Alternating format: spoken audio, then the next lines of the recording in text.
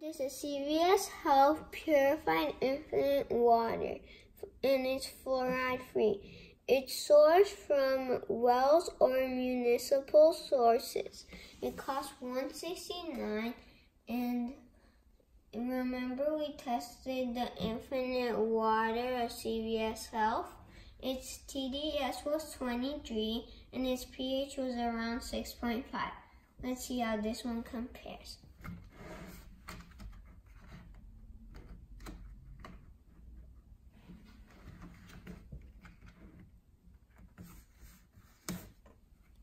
Let's take the cap off. Let's pour some water in. Since this bottle is too big to pour inside that one, we're going to use this cup to pour inside this smaller cup.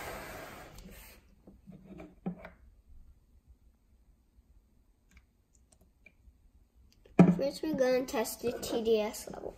If you want to buy this TDS tester, check the link down below. Turn on the TDS tester, make sure it says 0, and put it in.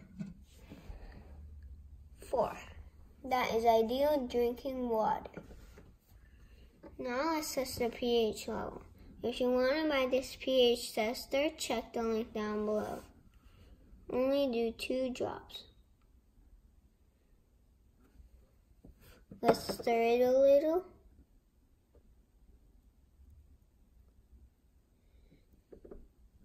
I give this a 5.5. This is acidic.